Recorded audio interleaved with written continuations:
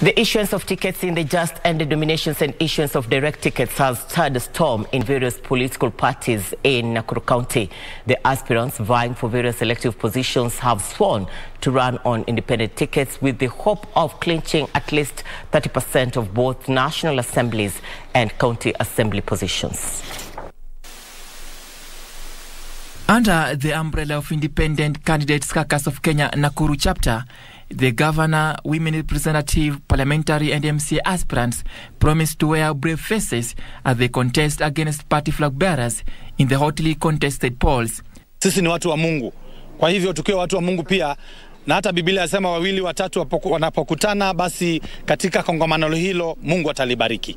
Sasa hili ni kongamano la Nakuru Independent Movement ambalo tumeanza hatua ya mbele na tunakanyaga kubwa kubwa na kiongozi wetu akiwa ni Mwenyezi Mungu.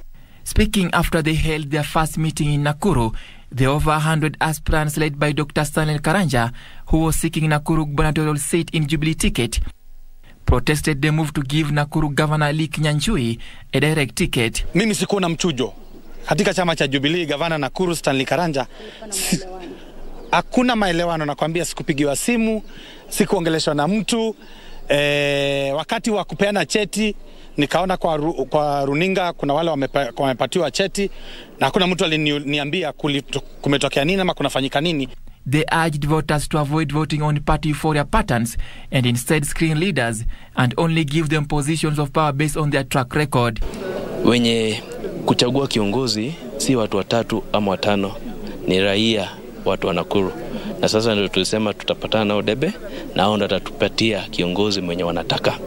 Na hapo ndio itakuwa haki. The aspirants said they will embrace independence of thoughts in their operations to better serve the electorates. Jelis Aladi, Full Time News.